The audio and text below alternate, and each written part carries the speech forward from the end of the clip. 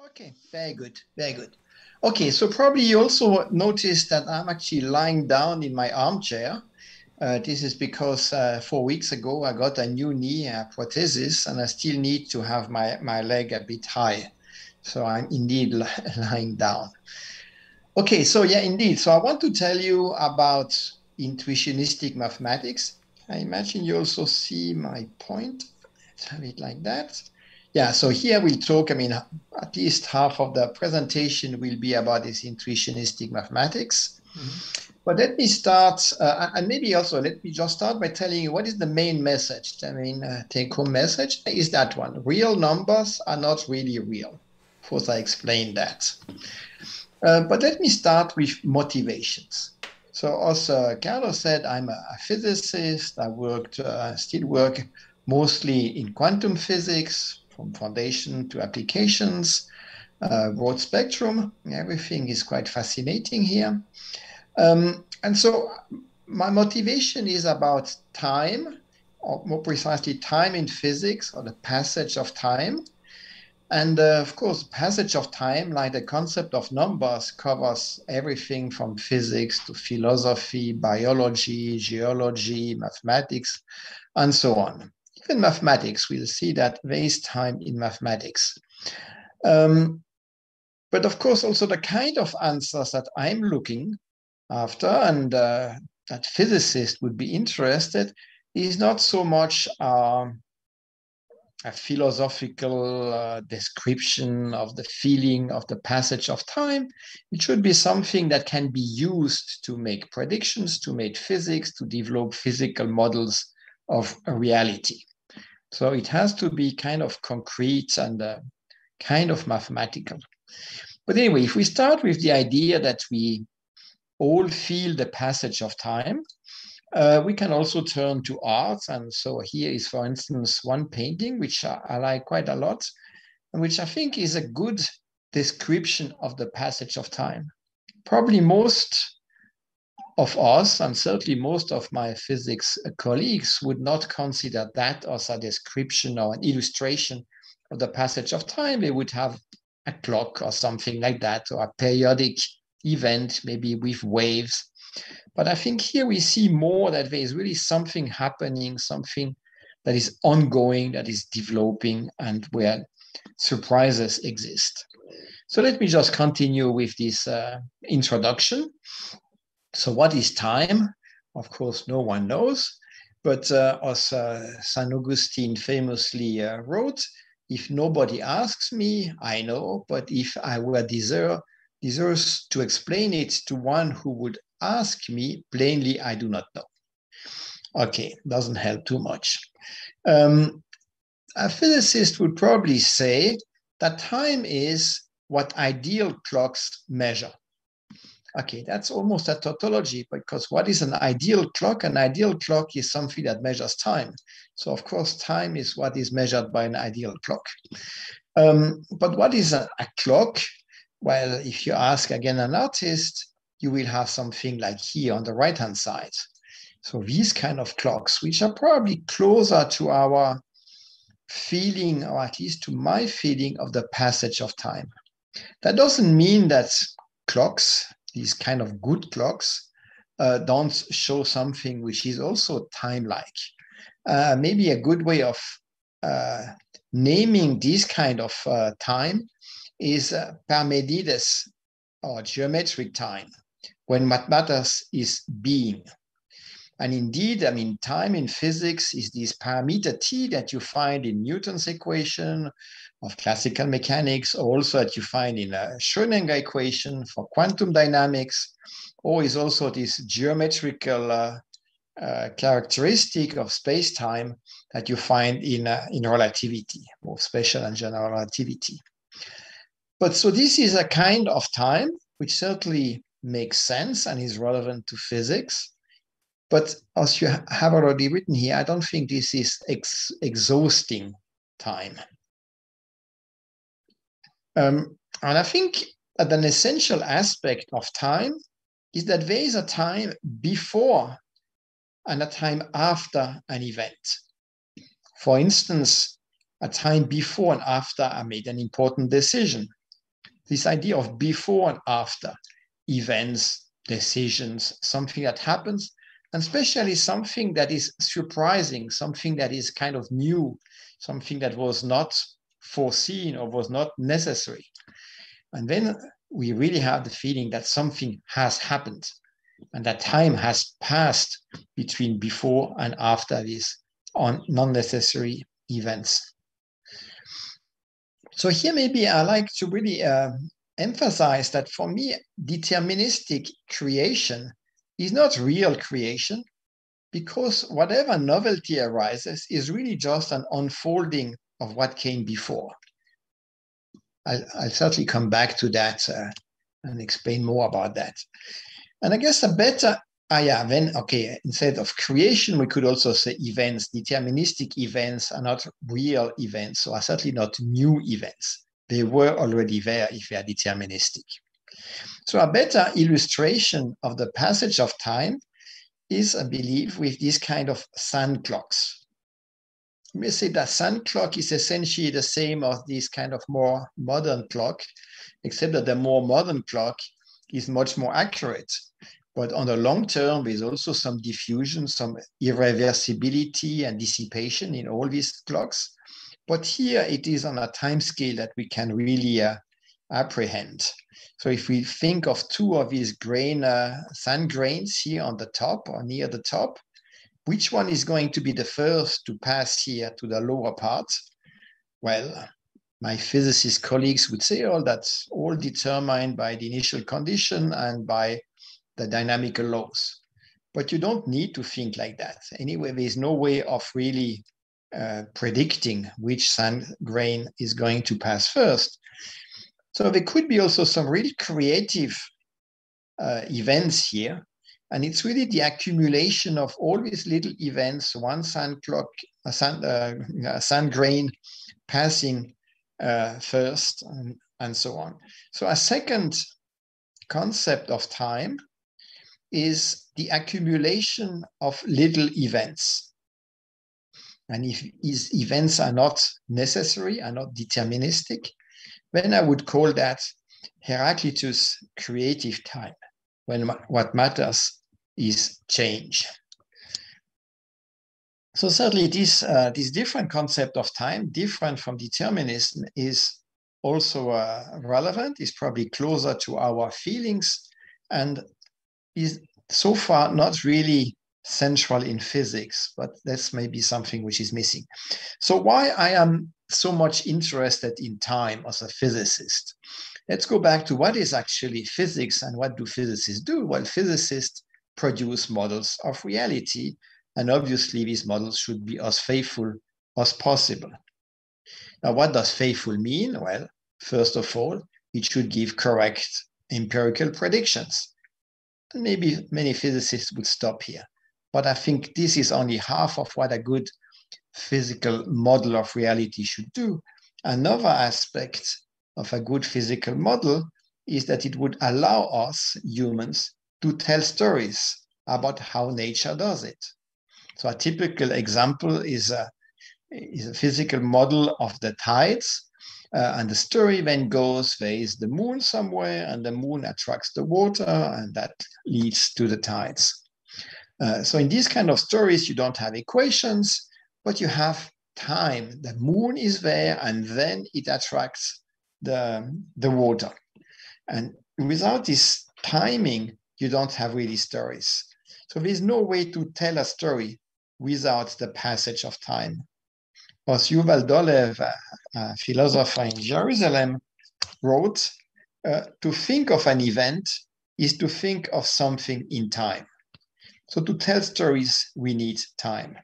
And maybe I could here paraphrase Rabelais and say that science without time is but ruin of intelligibility. So here is another illustration of the importance of time.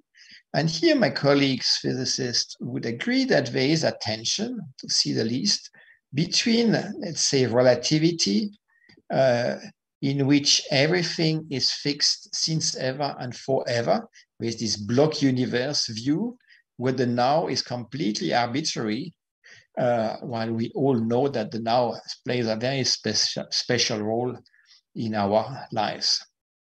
And on the other side here, you have, it is more my speciality, so a quantum random number generator, where you have a light source that produces photons that hit a beam splitter, which is followed by two detectors, so two single photon detectors, and one we label 0, the other one we label 1, and then we get a string of random bits. And here these random bits, according to quantum mechanics, could go on with Bell inequalities, but I don't want to do all that. But there is really new information that gets created as time passes.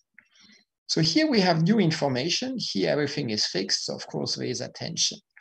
And since I was also introduced as a practical applied physicist or an engineer, let me just show you how far with IDQ, this company that was mentioned, engineers have been able to put all that into a millimeter size chip, which is actually integrated in this smartphone. Okay, in this case, it's a Samsung smartphone. And so some people actually, mostly in Asia so far, have a random number generator in their pocket, which are not, it's maybe not super fundamental, but somehow makes it more real in some sense. Maybe not the deepest sense, but certainly quantum mechanics makes new information very concrete. And here is what happens if you stick to the left side here, this block universe, which many physicists do. So here is something that Sabine Hosenfelder did in one of her YouTube. She also has a very nice book, and many of her YouTube videos are super nice. But this one I find shocking, and I want to tell you why. So in this video, Sabine says, you are here to hear what science says. Oh, very good. The entire story of the universe was already determined at the Big Bang. We are just watching it playing out. And she even goes on, we know the future is determined by the present. If you think otherwise, you are denying scientific evidence. Wow, that's very strong. So I'm probably, according to Sabine, denying scientific evidence. So according to this view, this block universe view, everything is like on this bobbin, a bobbin from a movie. And the bobbin is already there since the Big Bang, let's say, since ever. And all what we're doing is watching it. It's like when you go to the movie. And if you go to the movie, you are a spectator. And indeed, if the movie is bad, then time passes slowly. If the movie is good, time passes much faster, as we all know. The problem if you apply this kind of analogy, not to a movie, but to the entire universe, then there are no spectator. We are inside the universe. We are inside the bobbin. We are like the character on this bobbin. So the reality is that there are no spectator for whom the time passes. There are only the characters on the bobbin. And for these characters, no time passes. Everything is there since ever and forever. So you see that when you conclude that time is just an illusion, of course, free will also, and so on. So it has huge implications. Is that really necessary? So here I'll come now to intuitionist mathematics, and we try to give you first a very first encounter. So this is mathematics. How can time enter mathematics? So numbers, mathematics maybe starts at least with arithmetics, and you have numbers. And numbers are there to count. So how can it be that most of these numbers, and most of them are real numbers? The real numbers, for those who wouldn't know, is these numbers where you have a dot, and after the dot you have digits, and actually you have an endless series of digits. And most of these numbers are actually not computable. Let's try to define some very simple integer. Actually, it would even be just bits, 0 or 1s. Let me start with the following one, n1. And by definition, n1 is equal to 0 if every even integer between 4 and 10,000 is the sum of two prime numbers, and n1 equal 1 otherwise. So most likely, most of you don't know the value of n1. But certainly also most of you have no difficulty understanding that n1 has a value. n1 has a determined value. And probably many of you could just go to your computer and just compute it. You just, look one after the other, all these 10,000 numbers, actually half of them, because only the even integers, and check whether they are sum of two primes. That can be done on a very simple computer. That's fine. So we don't know it, but it can be found. Now, n2 is very similar, but this time I'll look between 4 and a huge number. So here, well, no one is going to jump on his computer to compute the value of n2 because it would take more than your lifetime and it would be super boring. So no interest. But still, everyone would understand that it's just a matter of running a pretty simple algorithm for a long time, a long but finite time. So there is a finite algorithm, which for sure, after a finite time, gives us the value of n2. Consequently, n2 has a value. The value of n2 is determined, even if we don't know it. Let's continue. One last one, n3. And now here it is for every integer larger than 4 without an upper bound. And this actually, so n3 equals 0 would be, is equivalent to Goldbach conjecture, which is an older conjecture in arithmetics. Now here you see there's a big difference, because even if you have a super powerful computer, that doesn't give you an algorithm which is going to determine the value of n3 in a finite time. After a century, maybe you still don't know the answer. And then, so does n3 have a value? Is the value of n3 determined? For sure, there is no known finite method to compute n3. But nevertheless, if you're a student in mathematics and have been selected to be allowed to study mathematics, then you know very well that in order not to fail an exam, you have to claim that n3 has a determined value because of the law of the excluded middle. If it is not n3 equal 0, it has to be the other one. So it has to have a value. Well, here comes now intuitionist mathematics. If the exam is in intuitionist mathematics, then the student should answer that the value of n3 is indeterminate. So there's an additional possibility here. An indeterminate value can be 0, can be 1, can be indeterminate. And consequently, the law of the excluded middle is not valid. And indeed, in intuitionist mathematics, like in most constructive mathematics, the law of the excluded middle is not valid. So this is already shocking, at least for most mathematicians, and certainly for most physicists or people who just use mathematics without too much thinking. But it's not even the end here. There is something more. Of course, this Goldbach conjecture could someday be proven by some clever mathematician. And that means that someday the value of n3 may evolve. After this finding, n3 may have a value now. Either someone found a counterexample and n3 equal 1, or n3 equal 0 is proven. And so the number, this is a number. And this number may evolve, may change its value over time. It may evolve from indeterminate to determinate.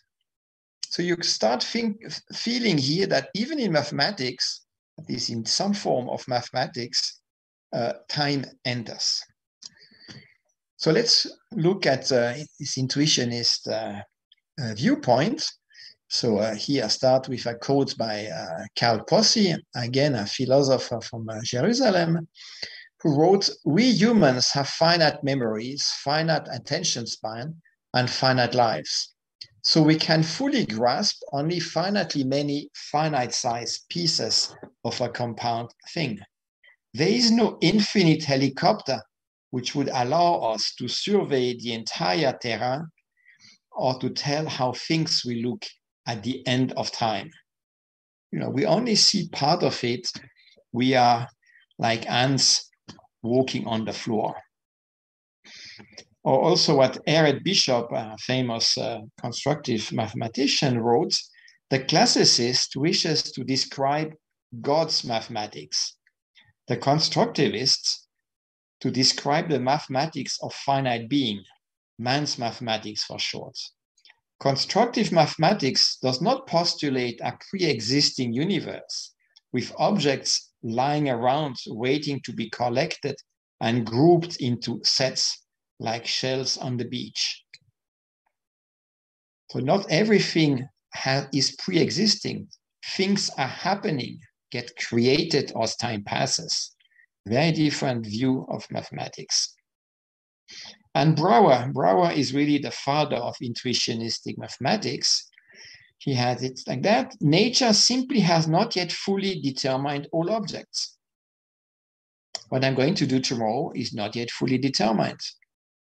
But also numbers are not yet fully determined." And this can be compared, of course, to the uncertainty principle used in quantum mechanics. So that's the essence of intuitionism. And maybe many of you start to get worried, but how could there be things, including mathematical objects, including numbers, that are not fully determined? Maybe to calm you a bit and calm your worries, let me state that with intuitionist mathematics, you can compute and prove theorems. You can, you do that not always in the same way as in classical mathematics. Maybe it's not always the same theorems. I will show you some examples of theorems that get slightly changed or that are a bit different or even new. And also sometimes the proof technique may be different. But for sure, everything one can do on a classical computer and everything that we can predict in physics or in science, in biology, geology, you can always do it on a classical computer. And everything you can do on a classical computer can also be done with intuitionist mathematics. And all of physics, and here I could have written all of science, can be done. And there's an example which I like very much, climate physics. Of course, this is super timely. And how do the climate physicists do? They have a finite, huge but finite computers, and ideally they should put as initial condition the temperature, pressure, and so on everywhere on the globe. Of course, that would be too much, so they cannot put all that into their computers. So they use truncated numbers, and then they let the computer simulate future climate. But at some point, because the evolution of climate is chaotic, they need more numbers. How do they do that? They add stochastic reminders. So they create new digits, so just to be able to continue the computation so that they can predict the climate in decades or 100 years. Here you have a paper by Tim Palmer on that. How can I get rid of this thing here? Okay. So the mathematical language we speak, whether it is, for instance, classical mathematics or intuitionistic mathematics, has a huge influence on the worldview that physics presents to us.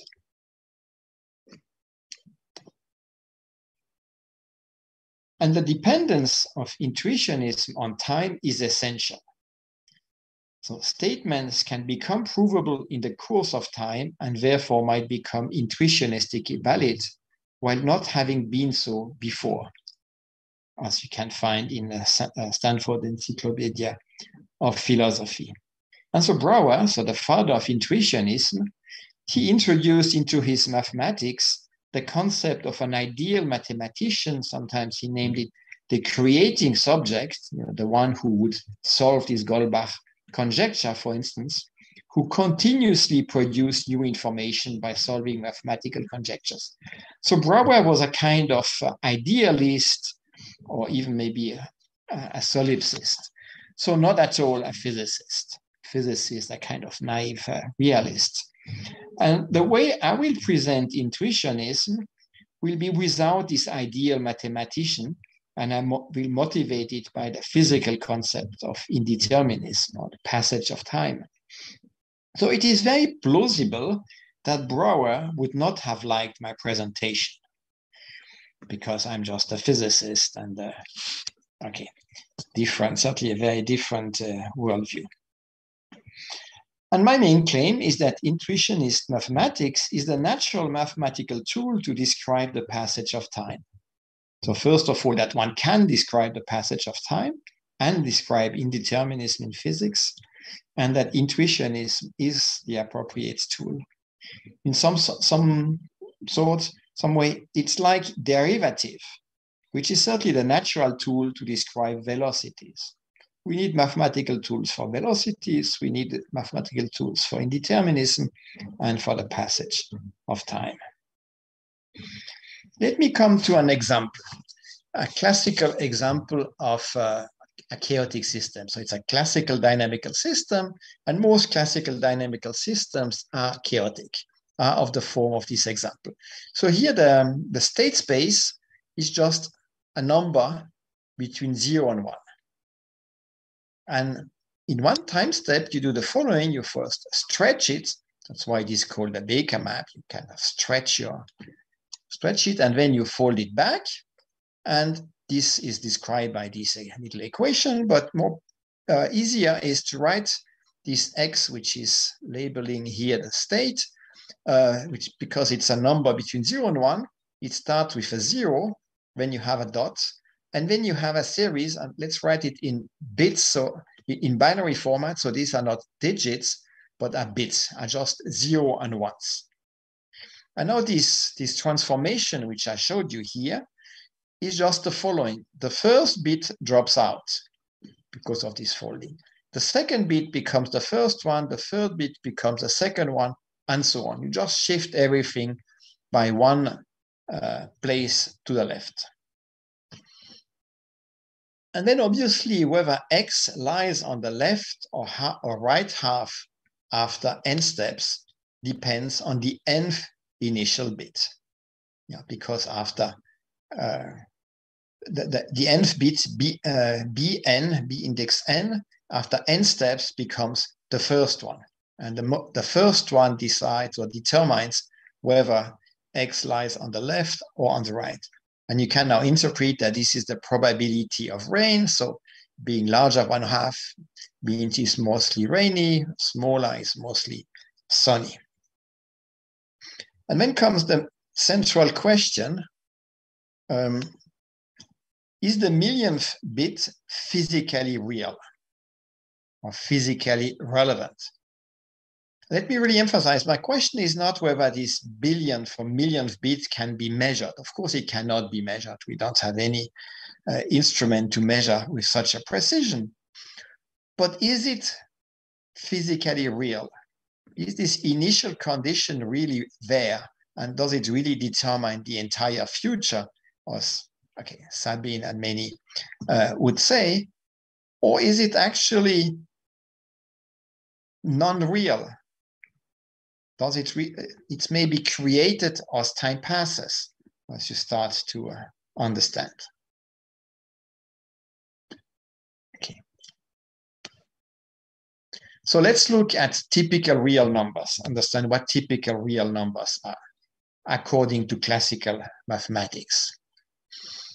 So actually, probably none of you has ever met a typical real number, because all the numbers that you have met are maybe just a fraction, maybe even an integer, or maybe a square root of 2, or pi.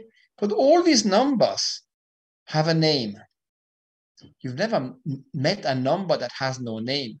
Maybe the name is a bit complicated, but it has a name. The name maybe is actually an algorithm, finite algorithm, like a finite name. But actually, most of the real numbers, the enormous vast majority, they have no names. They're not at all of that form. The bits of a typical real number have no structure.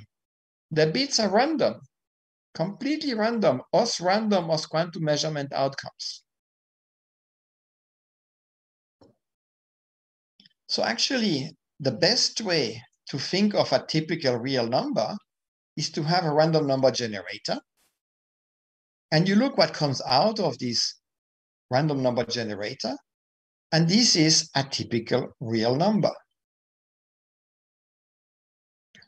And indeed, since there are only countably many names and algorithms, typical real numbers have to contain infinite Shannon information. And the fact that a single real number contains infinite information has been noticed by many people, but Emil Borel has illustrated that in the following nice way. With one real number, one can code the answers to all questions one can formulate in any human language. Of course, there are infinitely many questions, there are very many human languages. So to code the information to this infinite list of questions, you need to be able to code infinite information. And you can do that in a single real number. So you should now start feeling that these real numbers are maybe not that real.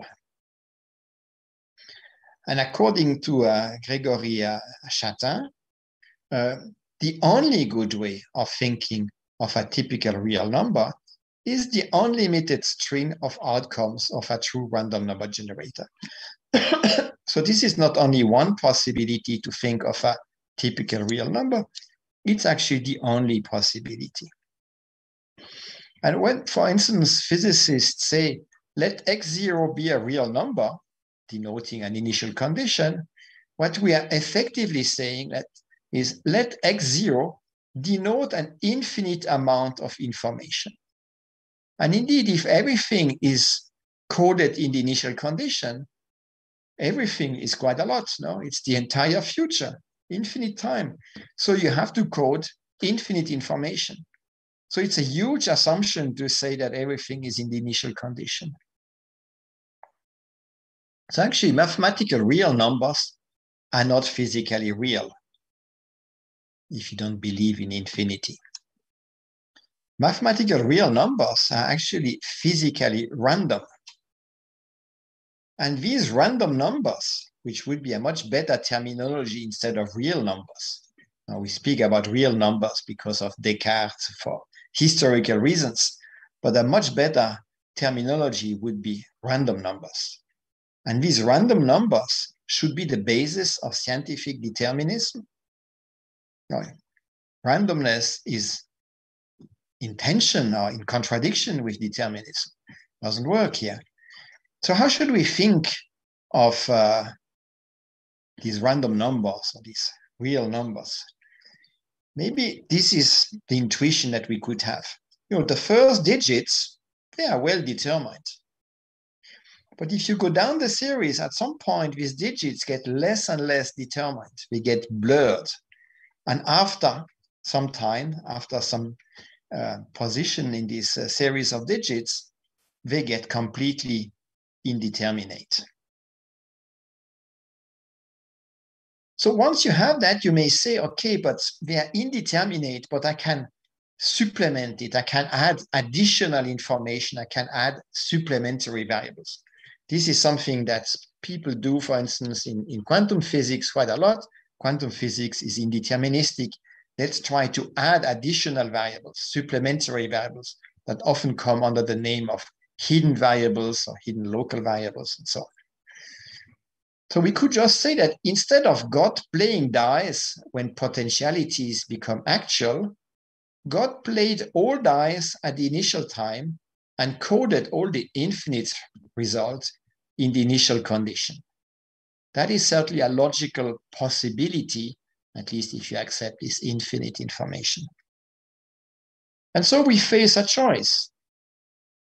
Either the fact that at present certain things happen and others do not is interpreted as revealing retroactively information about long past initial conditions, or else we understand the present as the result of indeterminate reality and the future is open.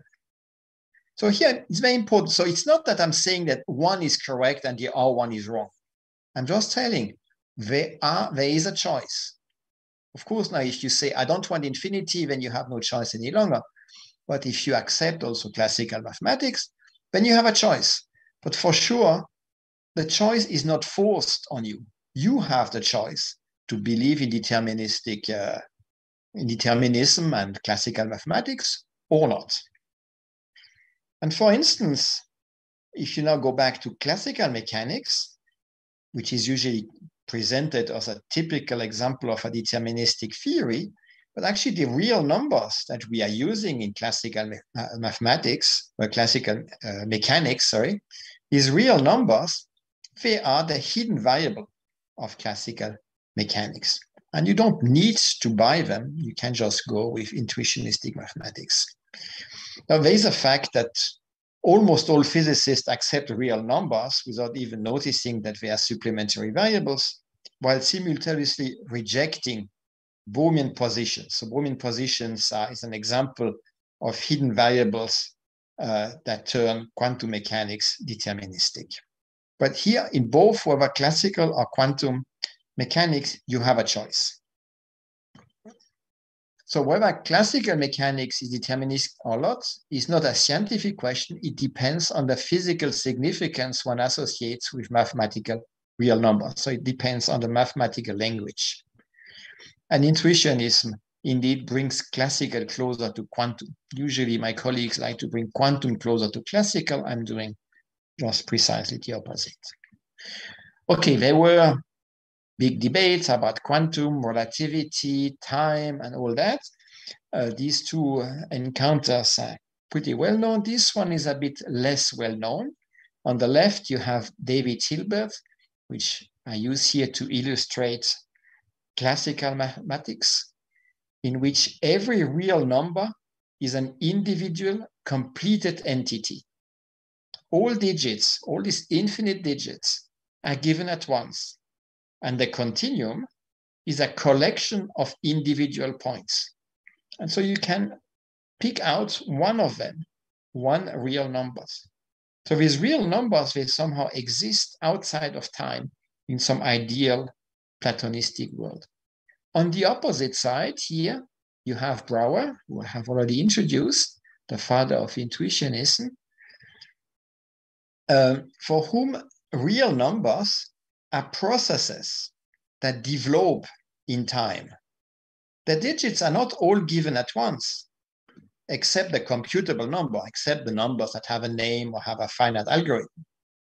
And so the continuum is a viscous collection of processes. So I'll come back and I'll tell you what I mean here by viscous collection.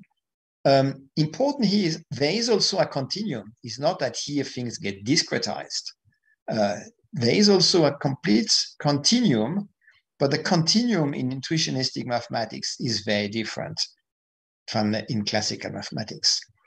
And in intuitionistic mathematics, time is essential. At any instance, only finite information exists. So let's look at this intuitionist mathematics. Let me give a brief presentation of it. So let's start with what Brouwer called choice sequences, alpha of n. N is an integer, 1, 2, 3, 4, and so on. And for every integer, we have a choice, an element of that choice sequence.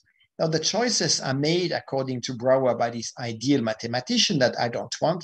I want to have something more objective. So I just assume that nature has the power to produce true randomness. So to produce new information. And if we want to have a description of the passage of time, we need indeed to assume that nature has the power to produce new information.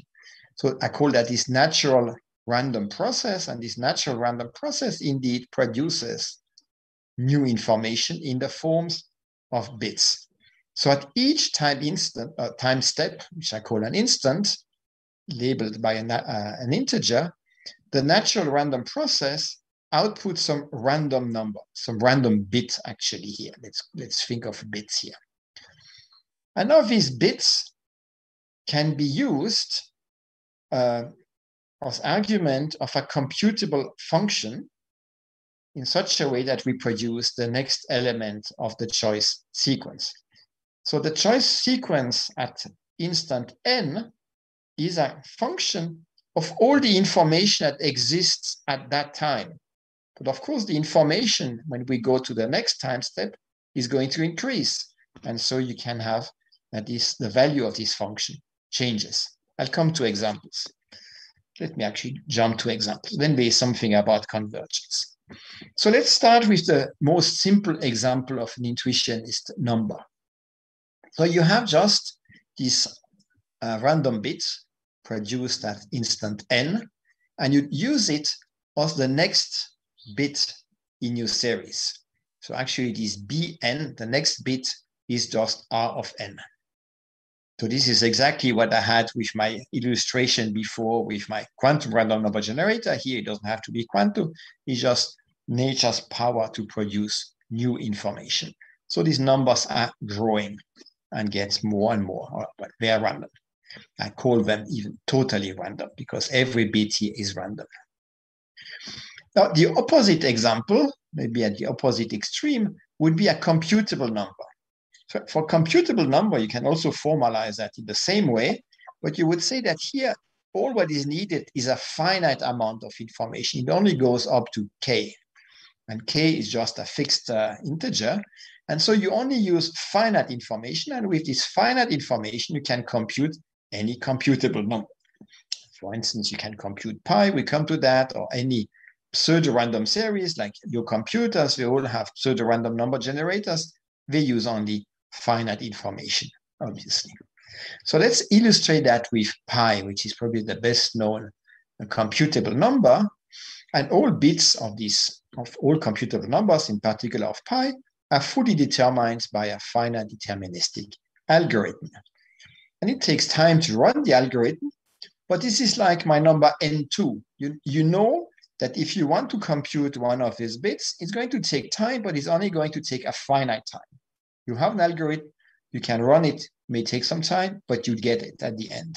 For sure, you get it. Now, what is even more interesting here is the bits, for instance, of pi, they may look random, like also the bits of your pseudo-random number generator in your computers. They look random, but they're actually hidden in the algorithm and in the seed. So and there's an example for pi, for instance. This algorithm here allows one to compute directly the nth hexadecimal, and hence also the bits of pi, without first computing the previous bits. And this is something very surprising, and I think very important to understand. Let's start with an example. For instance, assume that whether it's going to rain at Piccadilly Circus in precisely 1 year from now is indeterminate. It's indeterminate, no way to know today. But of course, you can just wait a year. In a year time, it will be determinate. You just see, is it raining or not? But in order to know whether it's going to rain, you have to wait a year. You cannot jump ahead. But with computable numbers, in particular with pi, if you want to know the nth hexadecimal, you can compute it straight without the need of computing first all the previous ones, all the previous bits. So the bits of pi don't come one after the other. It's not one day after the other. Here, the bits, they are already all there because I can jump ahead and directly compute it. Let's continue with another example, which I think is important for intuitionistic number, which we developed together. We call it finite information quantities, and we developed that with Flavio Del Santo, my co-author in this PRA publication. So here the next bit, see it's the next bit, is not just given by the last random bit produced by the natural random process. It is a majority vote over the last k ones. And because you do some majority votes, you will get some correlations between the bits. The bits will be not completely independent of each other. You know, if the majority is very large, then the next bit cannot overrule that majority. So it will have some correlations. And so this is probably pretty close to the kind of numbers one would imagine in physics, where you have first some bits which are fully determined, if we are at time n. Then after qn, bits n, you have bits which are already biased, maybe, because of this majority, up to the n plus k minus 1.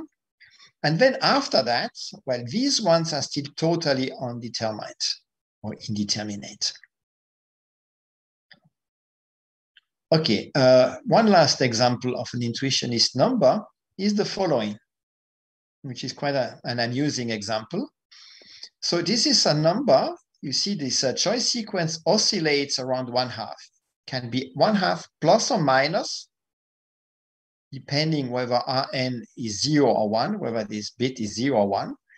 So it oscillates around 1/2, but it converges to 1/2. But we add as a rule that this choice sequence goes on until, by chance, the last half random bits all happen to have the same value. Okay, so maybe at some point, the series terminates, or the number dies, as I like to say, and then it sticks to the last value. So you have something that oscillates above, below, 1/2, but maybe at some point it stops, it dies above, or it stops below, or because the probability of termination decreases exponentially, there is an a priori probability that the sequence goes on forever. So here you see already that this number, you cannot say it is smaller than 1/2, at least as long as it didn't die. You cannot say it is larger than 1/2. You cannot say it is equal to 1/2. It is very close to 1/2, but it is kind of sticky around 1/2. Okay, this is another example which I jump. Okay, you have also logic. For instance, the statement R of n is equal to 0 is indeterminate before the nth time step. Like the weather in a year time is, as today, indeterminate and will remain indeterminate until a year from now. The proposition this mortal number is smaller than 1/2 is indeterminate as long as the mortal number did not die. Okay, and so we have already said it. So in intuitionist mathematics, the law of the excluded middle is not valid. And so no non-constructive existence proof exists. And if you want to prove something in this intuitionist mathematics, you have to make a constructive proof. It's not enough to prove the negation of something to prove that it is correct. It's not enough to prove that the negation is impossible, because that would not prove what you want to prove. It could still be indeterminate. This is very surprising. It is at least surprising to mathematicians and physicists. And it is surprising to us because we have been trained and selected to accept the law of the excluded middle. If we would not accept the law of the excluded middle, we would have failed our exams at university and probably not be here. But again, if you think of an indeterministic world, a world in which time passes, a world in which the future is open, it makes a lot of sense that things about the future in particular are not yet settled.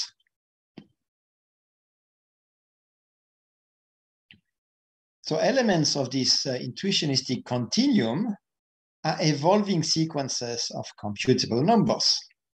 And sometimes the sequence is still ongoing.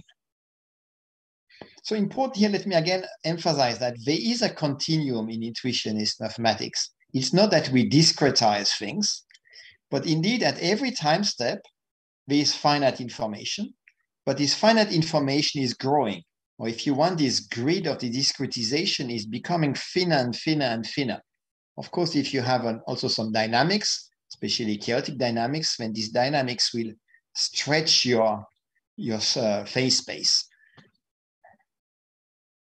And then there comes one surprising theorem, which is called Brouwer's theorem, which says the following: all total functions, so all functions defined everywhere, are continuous. There are no step functions. Why is that? Well, let's suppose you would like to define a function which is 0 up to 1/2 and 1 after 1/2. What would be the value at 1/2? How would you put this mortal number? What is the value of that mortal number that continuously oscillates between smaller and larger than 1/2? It has no value. It's impossible to put a value there. And that's why step functions are impossible in intuitionistic mathematics.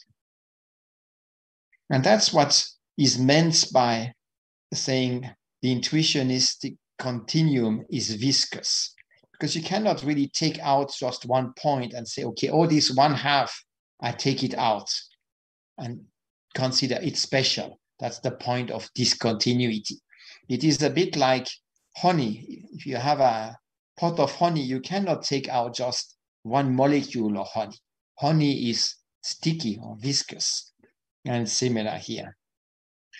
Okay, there are other theorems that have to be changed or adapted. Maybe let me just say something about Gisin's theorem, because it's a very important theorem in quantum mechanics. And it was noticed quite early that the standard proof of Gisin's theorem, provided by Gisin himself, is not valid intuitionistically. And that's raised then a debate. And this debate was then solved by Richman, who proved Gisin's theorem, but using a different proof technique. So some theorems are new, like that one. Some theorems are no longer valid, like the intermediate value theorem can be replaced by something which is good enough for all practical purposes. And some theorems remain, but require a different proof technique. Arithmetics, just to say, you can also do addition, compute sinuses, and so on, things like that. Let me maybe not go too much into the details here. So, but at the end, let me just again say that the language, mathematical language we use when speaking physics has a huge influence on the worldview that physics presents to us. With classical mathematics, we have determinism, we have no time, or time is an illusion, and so on.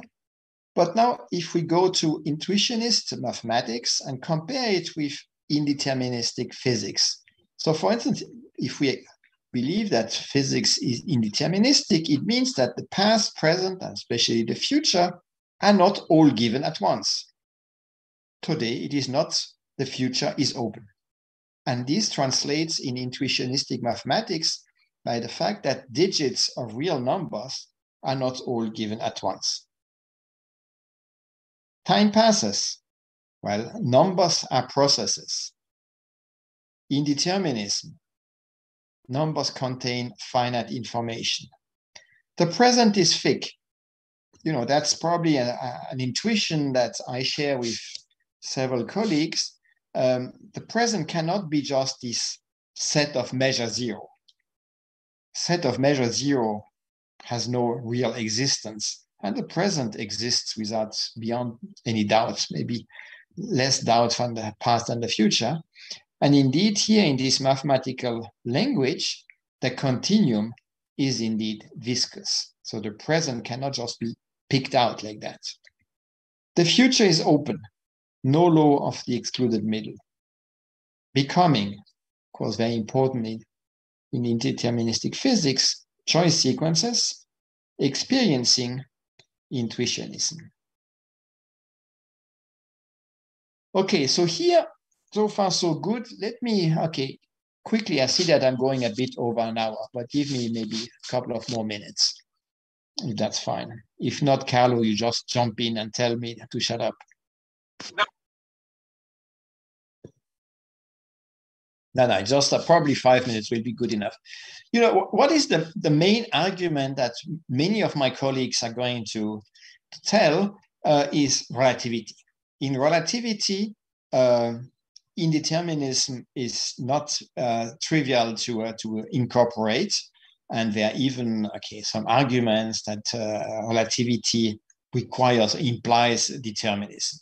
So let me just argue here a bit about the relativity of indeterminism, which is again a paper co-authored by Flavio Del Santo. So let's assume that we have some proposition A, which is indeterminate, or some bit here. So here, the bit A is indeterminate, which means that a proposition A equals 0 has no true value. Then at some point in time, so vertically I have time, or this common in this quantum relativity pictures or drawing of space-time. So horizontally is time, vertically, horizontally is space, vertically is time. And so at some point, there is an event, me making a decision, or let's say more physically, just a quantum event that happens here.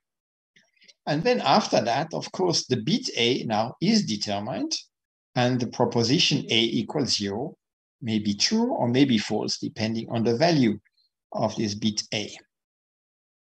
So here, let me just really emphasize the difference between ontology and epistemology. Ontologically, a determined bit may be known or may be unknown. Something can exist, be determined without you knowing it. However, if it is ontologically indeterminate, then for sure you may not know it. Then for sure you don't know it. So there's only one possibility here that doesn't exist. And what I'm now going to talk is really about ontology. I'm not so much interested here today in epistemology. So here, when I say that A is indeterminate, it's not a matter that I don't know it. It does not have a value. Okay, so now let's have a second observer. So the first one I called Alice, and the second one Bob, as is traditional nowadays. Let's suppose they are at rest, at relative rest, so they don't move with respect to each other. Of course, for Bob here, it is absolutely clear that he would not know the value of A because he's outside of Alice's light cone. But what else, what we are now postulating together with Flavio Del Santo is that really also ontologically, the value of A outside his future light cone is indeterminate. So we really have the following picture. A gets determinate, has a determinate value only in the future light cone. And everywhere else, it remains indeterminate.